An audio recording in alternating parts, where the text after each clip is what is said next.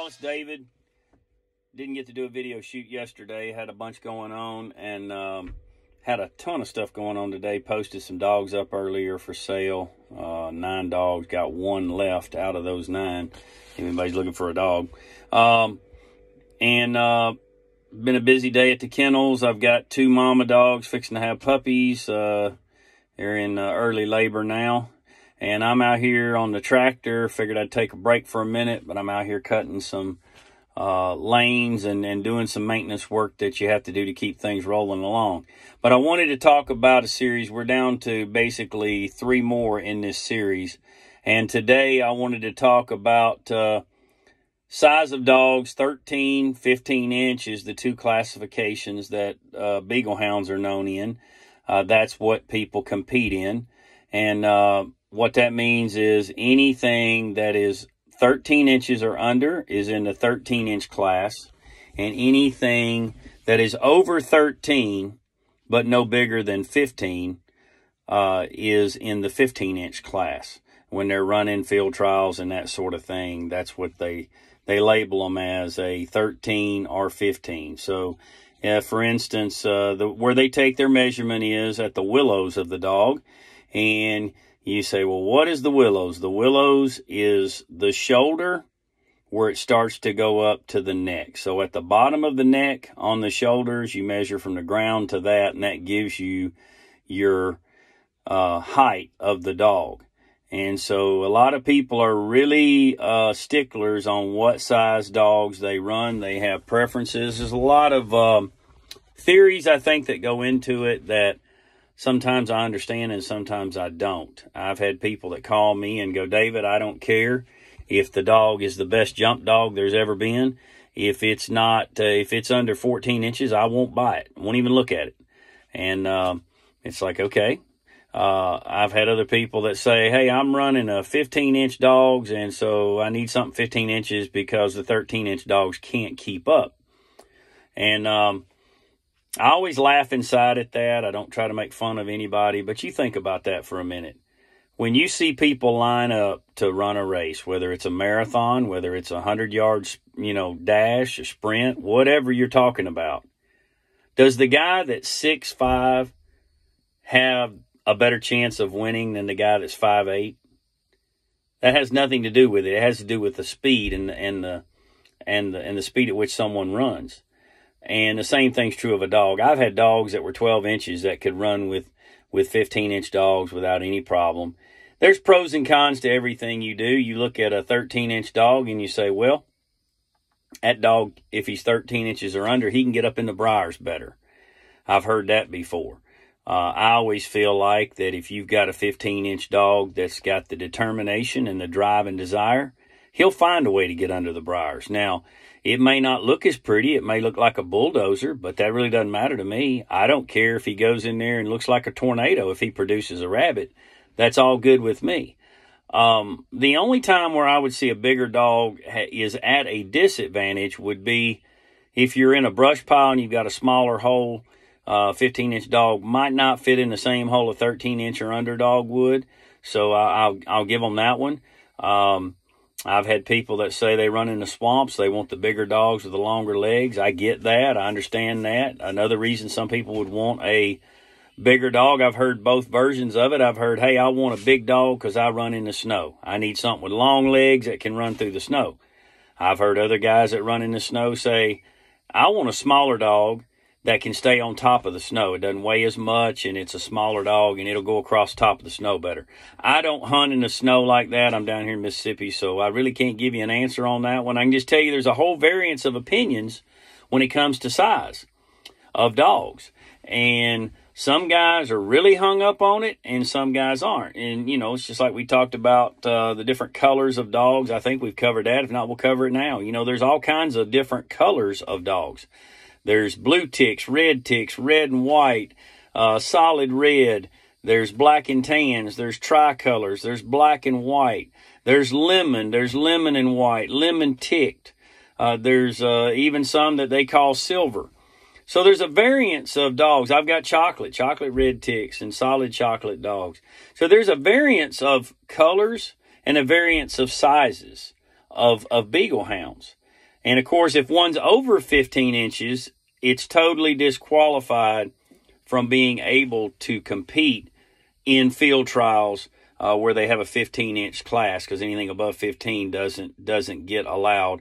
Now, I have heard that there are some, I've never experienced it. I'm not a field trialer. I have experienced, talked to some people that have said they experienced some dogs that if they know how to go through the measuring device, which I looked that up and I could not find a name that they call it. I Google searched and tried to find what is the name of the measuring device used at field trials, and all they said was measuring device. And it's just basically a U-shaped tool, goes up and comes straight across with a bar and goes straight down, and the dog walks under it, and they have a little thing that drops down on the willows, and they secure that, and then they give out a measurement. I mean, it's like, hey, this dog is 13 3/8. This dog is 13 1/4.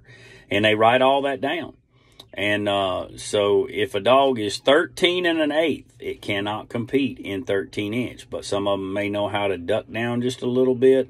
Kind of like we used to sometimes tease about this. You used to, your kids, they're not quite tall enough to ride the ride. And maybe as a parent, you're like really wanting to get them to ride the ride. So you tell them, hey, just stand up a little on your tippy toes, just a little bit. Get that extra quarter, half inch. And now you can ride the ride. Probably wasn't the best parenting we did, but I'm sure that a lot of us been there and done that. And sometimes the kid would get caught. They tell them, nope, you can't ride the ride, buddy. You got to stand flat-footed. But the whole point to all of this about sizes and colors and all that is simply this. God made all of us different.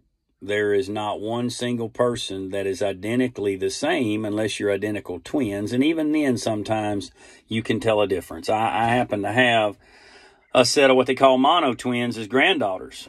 They were born and shared one placenta. They have identical DNA. And but one of them has a little birthmark on the side in her hair that if you look real close, you can see. My daughter has also had her ears pierced and put a different color of earring in. So that helps some of us that can't tell as quickly. But they're probably going to, I call them double trouble. They're probably going to be a lot of trouble as they get older, faking people out on who's who. But my point to all this is this. God has made a lot of different colors in people. God has made a lot of different sizes in people. And yet we're all people. You don't go, well, hey, that's not a person. You know, they're Hispanic or they're Asian. They're not really a person. No, they're a person. Everybody's a person. And the Bible says that man is made in the image of God. Now, it did not say a white man is made in the image of God, a black man is made in the image of God, or a Asian, a Hispanic man. It said man. That means all.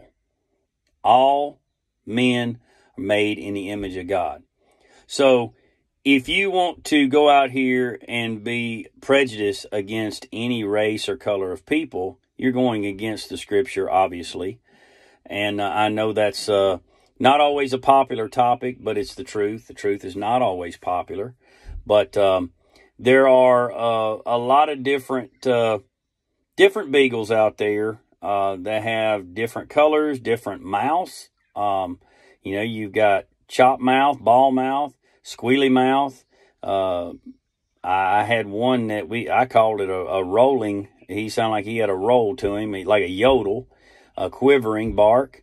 But yet when they all get together, it's kind of like a choir.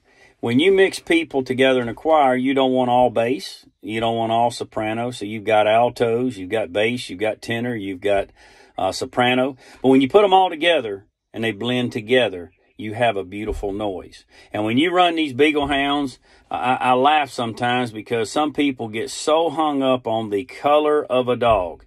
And they go, man, you tell them a blue tick. I told a guy blue tick one time. No, not interested. Never have owned a good blue tick. And I just laughed because there is sorry in every color of dog. And there's good in every color of dog. Guess what? There's sorry in every race and ethnic group of human beings. There's sorry in all of them, but there's also good in all of them. And so our job as Christians is to accept each other as we are, no matter what our size is, no matter what color we are, and understand that if we will walk this walk together down here, together, it'll be a beautiful noise to the Lord. So I just want to encourage everyone to look past the size. In the beagle world, some of these people are hung up on 1 inch, 1.5, 2-inch difference in dogs, and that's really going to make them make a final decision on a dog. Really should be based on the drive and the hunt and the ability of the dog, not what size it is, not what color it is. Now, I realize we all as beaglers have preferences on what size dogs we run. They've got a pocket beagle that's sometimes 9 inches. I personally would never have a 9-inch dog. Now, my reasoning behind that is I'm not saying that 9-inch dog can't run a rabbit. I'm just saying that for me, I would never keep one of those because I would not breed it. If it's a really small dog, I don't want to breed that to one of my bigger males and have complications. Is one of my main reasons, but I also want, that's a drastic change in a beagle hound from a 9-inch to a 14-inch dog. And I don't know that they could keep up all that well. They might. It all depends on the deal. I've learned a long time ago, it's not the size of the dog in the fight. It's the size of the fight in the dog. So you remember, God said in the Bible that if you have the faith of a grain of mustard seed, that's a very small amount of faith, that you can move mountains. So we face big problems sometimes, but our God is a bigger God than that. So we need to realize that we need to not get hung up on size, whatever the size of the problem is, no matter what people accept people, whatever color. Let's look at truly what Martin Luther King said. If we could just get to that we can be judged by the content of our character and not the color of our skin. That is such a strong statement. Yet that's not what's going on in today's world. If it was, a whole lot of this mess wouldn't be like it is. So I challenge you to accept one another where we are, whatever size we are, fat, skinny, tall, short, whatever color we are. We need to get along. We're in this walk together. We are God's creatures. We're down here on earth, and we're all trying to get to the same thing.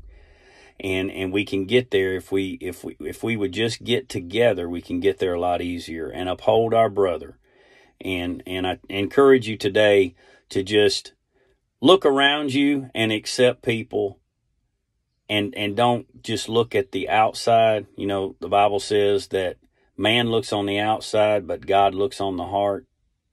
Let's get our hearts right, and let's check the people around us by their heart, not by the outside, and we'll be more Christ-like if we do that. I hope this has been a blessing to you. We've got 2 more that I know of we're going to do. We're going to do one on field trial dogs, and we're going to do one on hunting dogs. And so if anybody does know a name for that measuring device they use at field trials, feel free to put that in the comments, because I did look and I couldn't find it. I'll be the first to tell you I'm not up on all the field trial stuff. Never been to one to have my dog measured, but that would be an interesting thing if someone could tell me that. But when I looked it up, they just called it a measuring device, which I thought that was pretty basic and simple, which is the way I like things. But anyhow, y'all have a great day, and we will come at you again hopefully tomorrow.